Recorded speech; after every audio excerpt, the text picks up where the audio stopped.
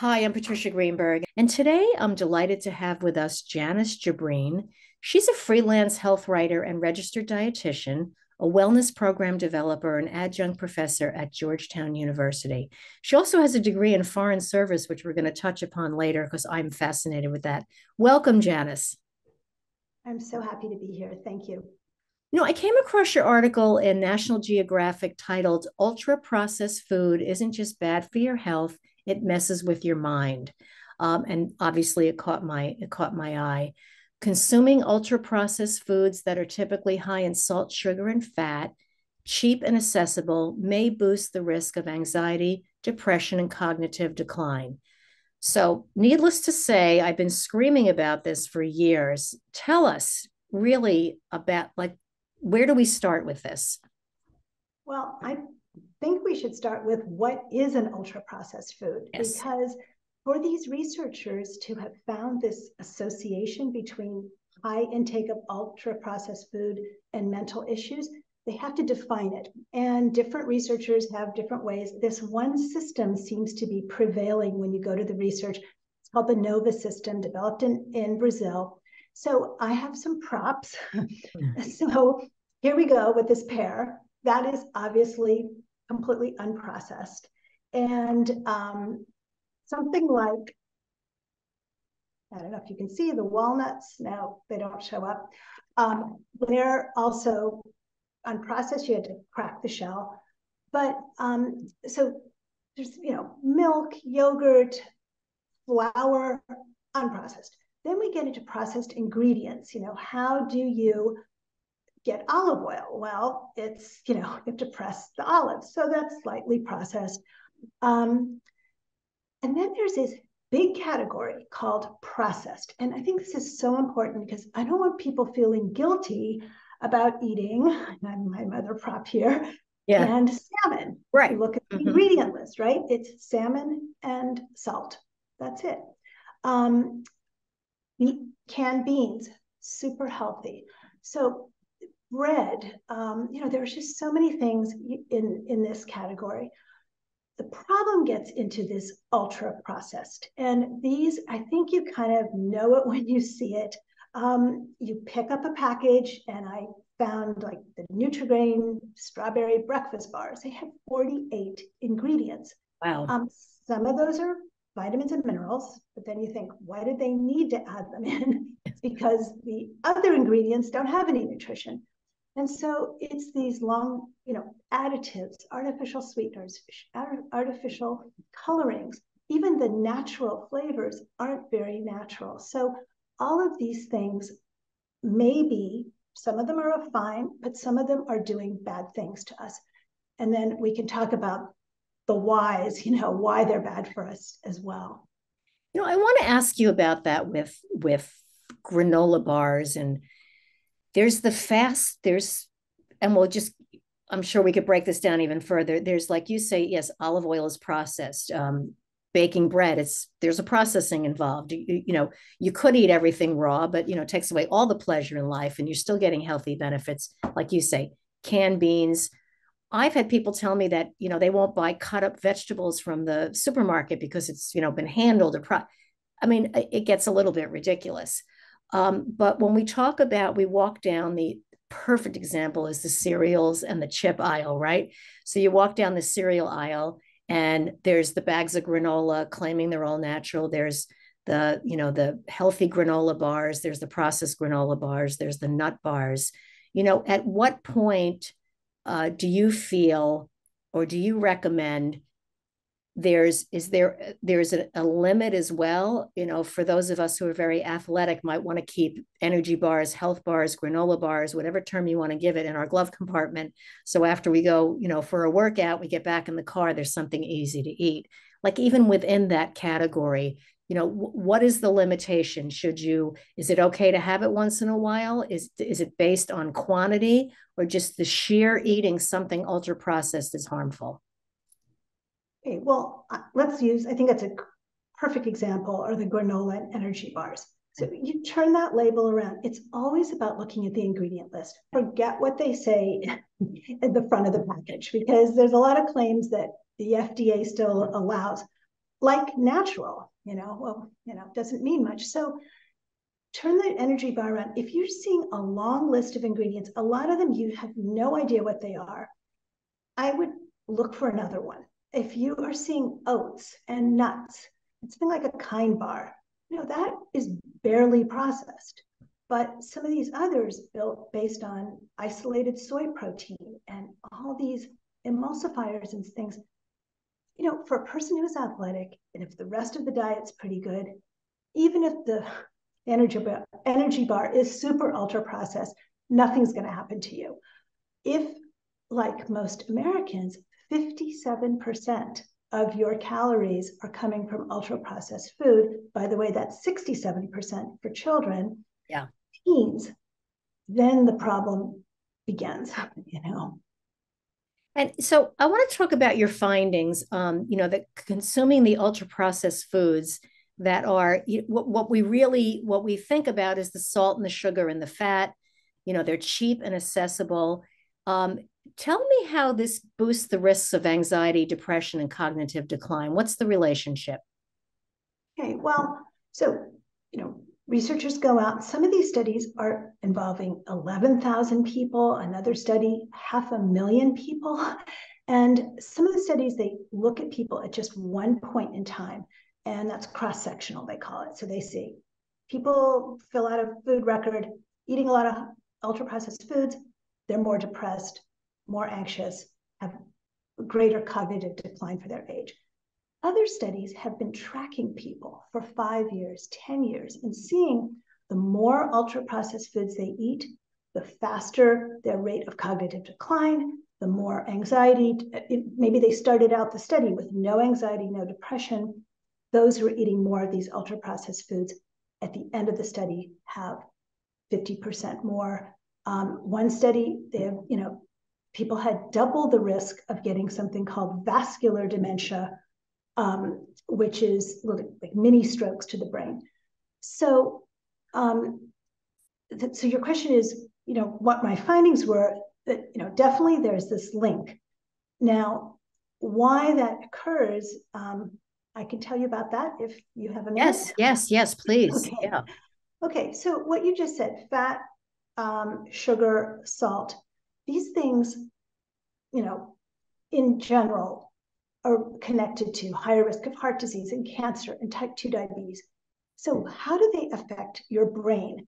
One of the ways is inflammation, and that's the big buzzword now. It's the root cause, not the only root cause, but a root cause of a lot of chronic diseases. And so when your brain, it's not just that, other organs get inflamed, the brain can get inflamed. And that causes a lot of problems. And so how do these foods, what's that link between eating these foods and an inflamed brain? One of them is those microbes, the gut microbiome. What you eat is really reflected in those microbes. So if you're eating this great Mediterranean diet with fruits and vegetables and lots of fiber, those microbes that love fiber are going to blossom. You're going to get more of those, and they produce anti-inflammatory compounds. You're eating a lot of saturated fat, and you're going to get more microbes that digest saturated fat. In the walls of their little cells, they produce inflammatory compounds. Those hit your gut, increase the risk of colon cancer, and they travel up throughout the body as well. And then one of the researchers I interviewed for this National Geographic story, she's in Australia, and she was saying that these additives, the artificial sugars, emulsifiers, preservatives, colorings, some of these now, they're seeing that they go up to the brain and they actually interfere with your brain chemistry, with the serotonin and dopamine and things like that, and affect your mood. So you've got inflammation, you've got, direct effects on mood. And so these are just some of the ways, and just one more thing is the sugar itself coursing through, it really starts to damage the lining of the arteries and the blood vessels. So that's where heart disease comes in, and that's where these mini strokes, cognitive decline comes into play. This is so critical now for what we know about the unfortunate onslaught of diabetes. It's an epidemic proportion.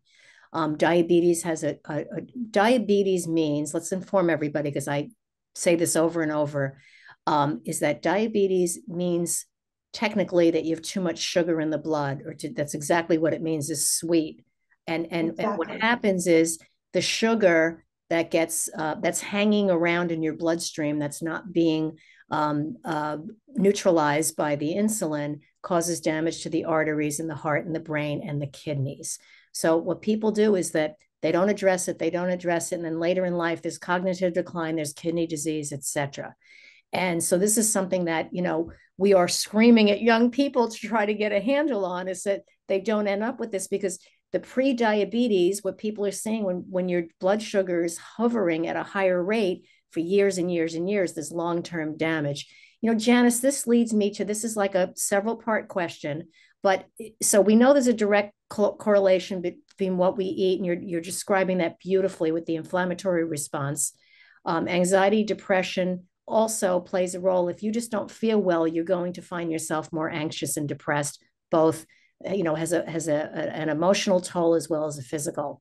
Now, is this cumulative in your life? I mean, you're saying it's showing up in younger people more and more.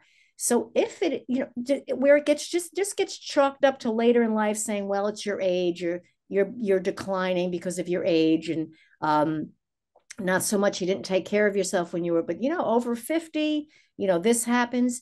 And we're seeing this in younger people. So my question to you is kind of twofold. Yes, we can prevent a lot of it by changing it.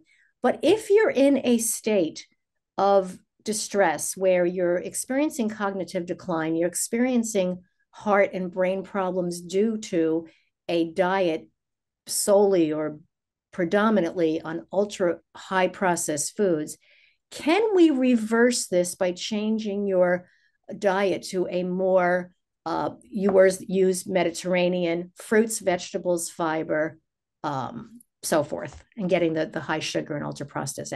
Is it reversible, I guess, is my question in short. I have asked this question to researchers, and all of them say it's never too late. Now, it can't be, if you've had some strokes, mini strokes, things like that, if your arteries are very clogged, there are some extremely dramatic Dean Ornish diets where you really you can't eat anything and you have to meditate, you have to do all this. Yeah. And he's shown that you can actually start to unclog arteries. But you can stop, you can halt further problems. And there is some evidence, especially if you put exercise in the mix here, that you can regenerate some neurons. So sure, it's not too late, but let's say maybe you cannot erase all the damage. And then the other thing about younger people, I just want to make a comment. Yeah, sure. They used to call it juvenile diabetes, and then there was adult type 2 and then type 1. And now they're blurring that. They don't call it juvenile diabetes because teenagers are getting it. And so many people, what you just said about prediabetes, I think it's between a quarter and a third of Americans have it. Most people, I think it's at least most or half, have no idea they have it. They haven't tested their blood sugar. And then in one of the studies I looked at for this National Geographic story, where they looked at, I think it was 11,000 people. It was a Brazilian study. And they noticed that the people eating the most ultra-processed food that were under age 60 were showing the most rapid cognitive decline. So sure, age is the biggest risk factor for cognitive decline, but look at, I don't know why this could be. Maybe the older people had earlier in their life, they weren't eating so many ultra-processed foods, so it's not that cumulative effect you're talking about, but this is affecting young people. The world is on fire right now, right? The stress on all of us is so massive. and it seems insurmountable. And it's people of all ages are prone to binge eating, comfort eating, and unfortunately are not heeding the warnings of the health professionals. This speaks to the addictive quality of the processed foods. I want to get into that a little bit, where there is a genuine addiction. And a lot of people think it's just psychological. Well, I don't feel good about myself today, or I'm afraid to go out, or there's wars going on, and I need to eat to comfort myself. There is a bit of lacking information on why people are doing that. What is the actual physical cravings for ultra processed food, and how does that happen? Yeah, you said it well. I mean, I'm going to refer people to a woman named Ashley Gearhart, who developed a food addiction. She was at Yale University, the Yale Food Addiction Scale. And I think that's, you can look it up online, you can take the little quiz, because the Diagnostic and Statistical Manual, you know, the big Bible for what is a mental disorder, has not yet accepted food addiction. But I think we're getting there. More and more researchers are saying it's a real thing. And what this Ashley Gearhart said to me in this, when I was interviewing her, she said, a cigarette, ultra processed foods are closer to a cigarette than to a food that comes from Mother Nature. Wow. Because, you know, our brains were designed when back from the Neanderthals and cavemen to love sweets and fat because they're high in calories, and we needed calories so desperately then. You know, it was a little fruit, some nuts that had some fat in them. Fruit has a little bit of sugar. But her point was, never in nature have we had a food that's high in sugar and high in fat at the same time. So like this, I was looking at, you know, Shake Shack shakes, and I think it was 27 teaspoons of sugar in one of those things. And so she said that the rush of sugar that comes into our gut, then it hits our brain. We've never seen anything like it. We have no defenses.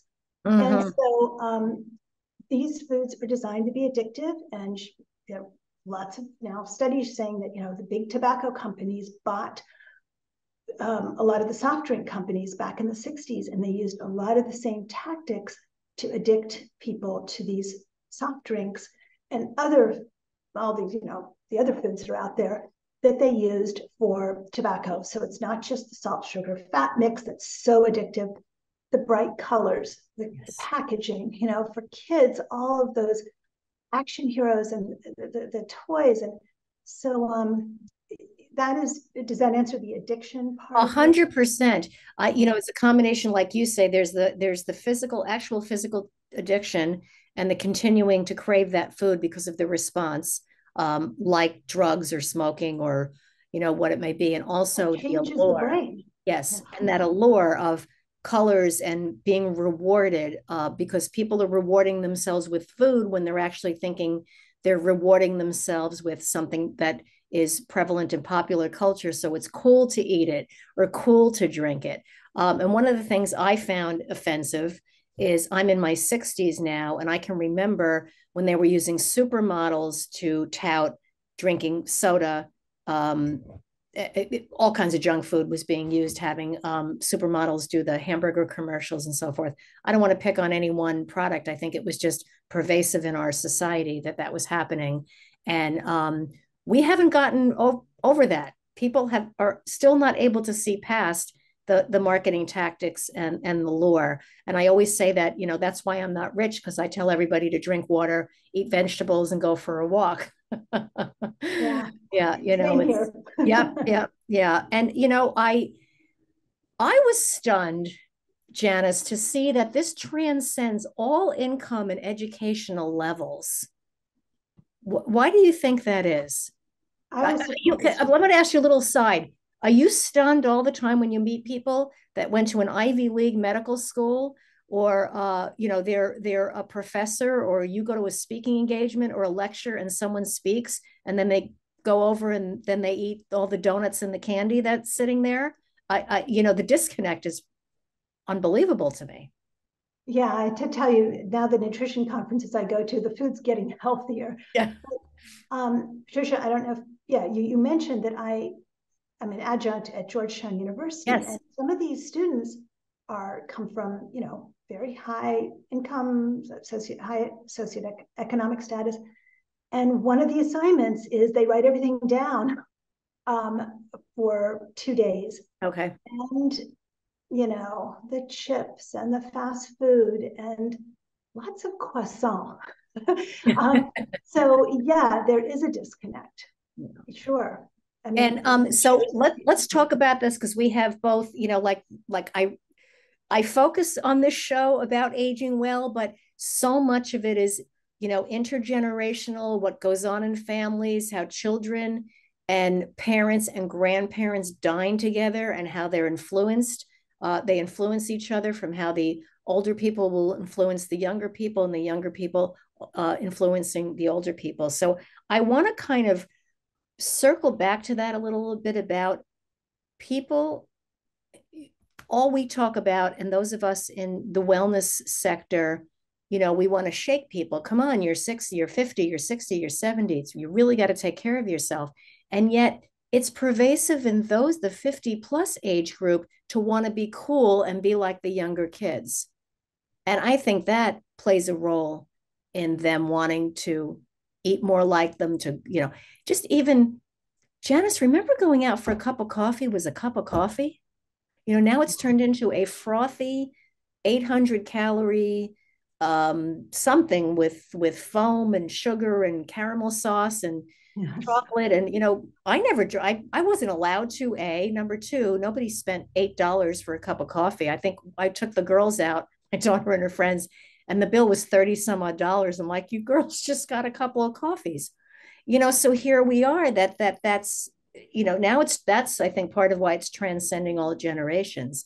But just to see that the disconnect, like you say, between a high socioeconomic level and what they're eating. When I speak to older people about what they eat, there's and it's something that I like to partner with all my guests and say we're partners in this, not to shame them, just to say take a look, see what it is, and see where you can make changes. People feel very attacked and offended when they're asked what it is they're eating or what it is they're doing or not doing. That's right. And just want to get back to the socioeconomics for a minute. Yeah.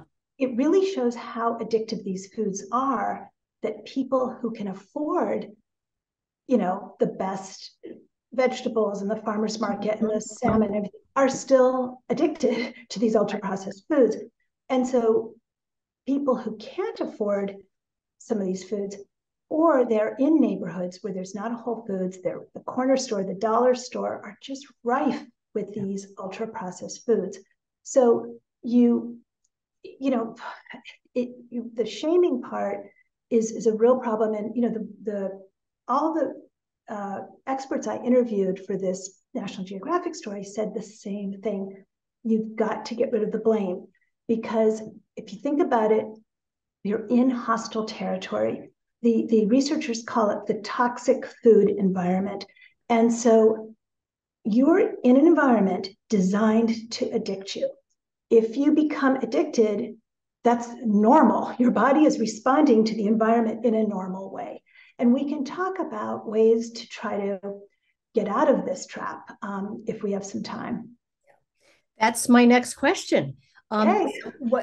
Can you share your top tips to combat the lure of the fast foods, the processed food, the convenience food? Because it like you just mentioned, it's readily available 24/7, not just at supermarkets, convenience stores. You go to fill your car up with gas and you go in to pay and loaded with food. So how do we kick that habit? Okay, so I think just going back, really emphasizing this idea of not feeling ashamed, because what happens when you feel ashamed of yourself? You go to those foods to soothe and comfort yourself. And those foods do work to soothe and comfort. So that's another thing, but the problem is that they head up to your brain, cause inflammation, and the cycle continues. And the other issue is if they cause you to gain weight, once you gain too much weight and your fat cells start becoming dysfunctional, that's another source of inflammation. All right, so now how do you get out of this? Okay, so this is going to be quite individual. One thing, and this is a tactic that we dietitians use to help people with binge eating disorder or bulimia, and it can help everybody have a consistent eating pattern. Eat breakfast, lunch, dinner, 2 snacks or whatever you need, so that at least you're not setting yourself up for being really hungry and those chicken nuggets and the French fries are calling you majorly when you're really hungry. So, and then with those meals, if there's an ultra processed food here and there, okay, but at least you're eating 3, meals. And then, we humans are so adaptable. If you look around the world and you see these different cuisines and what people crave, you can change your taste buds, I promise. So you can try to eat less sweets. For me, dark chocolate works. I've over the years built up to the point where I'm in the 80% now. It takes a while, but that can work. Something like plain yogurt, add your maple syrup or honey at the beginning, at least, to get that little rush that you need. Put some granola, not an ultra processed food, by the way. Plain yogurt, not ultra processed. A fruit yogurt you buy, processed. Ultra processed. Processed, right? Yeah. So maybe splurge on some ripe fruit.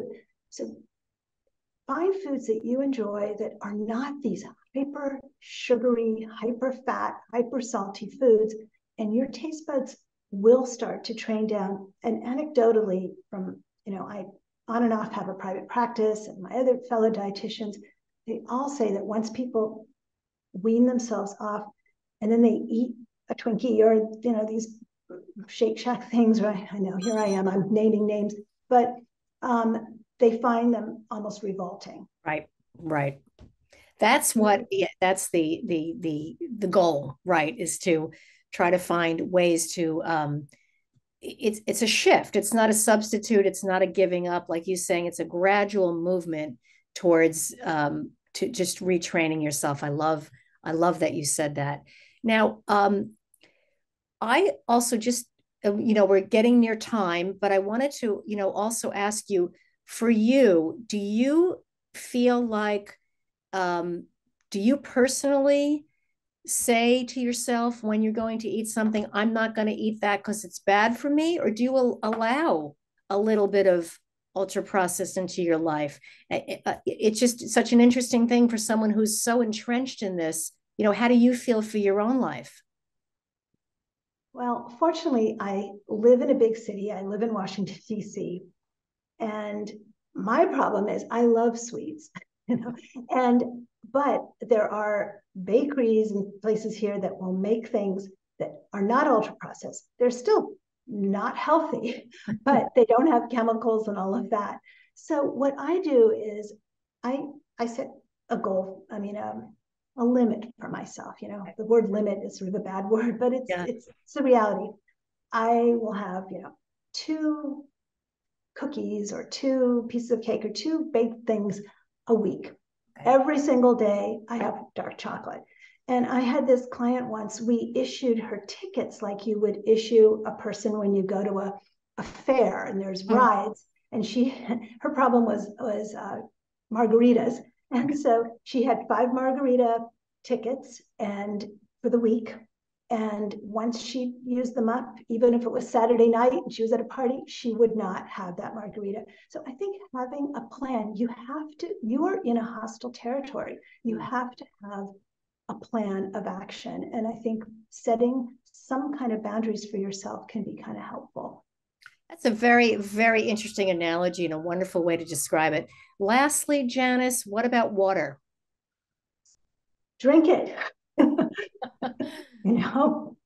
do you have a set? Is it, where are we at with that? Because we keep I say the same thing. Just have a glass of water sitting around all the time so you can sip.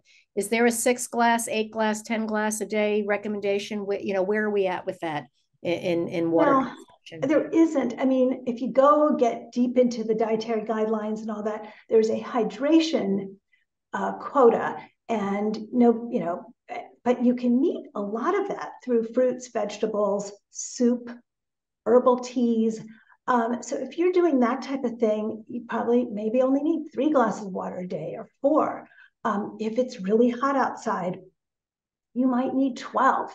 So, you know, the color of your urine is kind of a guide. If it's light straw colored, you're probably hydrated, but that doesn't always work because there's certain foods that can make it a little dark. But I think that the 8 glasses, even though there's not good science behind it, is a good idea. Guideline. That's great. Janis, this has been a wonderful conversation, so eye-opening and so informative. And you know, I want to know, what do you like about getting older? You know, you'd ask me that, and I'm so happy you asked, because there's so many ways to complain about getting older. Yes. And I had a whole list of things. I think I'm going to tell you this one. I feel like I'm braver. And in some ways, maybe I'm a little insecure because I think, am I too old to do this? But the braver part is because all of us in our life have succeeded at things, and we've also failed. But you kind of go, oh yeah, I was able to do that. So for instance, about 4 years ago, I started teaching undergraduates. I'd never taught before. It is so nerve-wracking to go in there, and you know, I've got pre-meds in my class, and my the head of my department said to me, just take the old lady and put her in a room, close the door, and proceed. And that is so helpful to me. I have taken the old lady part of me. I'm 63 now. I'm thinking about aging, and so I think that, you know, you do feel a little more self-confident when you have some history behind you. And I have a lot more to say, but I don't want to take up your whole. No, I love hearing, and I want to tell you, I am, so 63 was historically, you're on the way out, right? Used to be over 60, doing anything important was unheard of. Now we're embarking on new careers and the fact that you took up teaching is absolutely amazing. And it is scary. And you know, I think the kids look to you more as an authority than you realize, you know, that they have a lot of respect, and they'll say, they may say she's old and she doesn't know what she's talking about, but they also say she's old and wiser and has wisdom. So, you know, there's a lot to be said for being the, you know, now you're the elder, and I don't mean that as a negative comment. Cultures respect their elders and look to their elders for wisdom and guidance. So I think it's a wonderful thing. And in I hope you're right. Yeah. Some days I think, yeah, they are paying attention, and they are. It's really hard to know. I've taught for years, and I've gone through all the whole gamut with that. So, but in closing, I want to thank you so much, Janis Jibrin, registered dietitian, wellness program developer, and adjunct professor at Georgetown University, for joining us and sharing such valuable information to the listeners. I found Janis on National Geographic. I subscribe to both the magazine and to the online. So please look for her articles there. And this information is just amazing. And I wish you the best, Janis, moving forward. And thank you, Patricia. And those were terrific questions. It's obvious that you've really given this some thought, and thank you. You know about a lot of this already yourself. Yeah. So. Thank you. And thank you all for listening. Please subscribe to my YouTube channel, Patricia Greenberg, for our engaging discussions on all things aging well. And for feedback and topic requests, you can contact me at www.patriciagreenberg.com. Thank you again, Janis, and I look forward to meeting with you again. Okay. Have a good one. Thank you. You too. You too.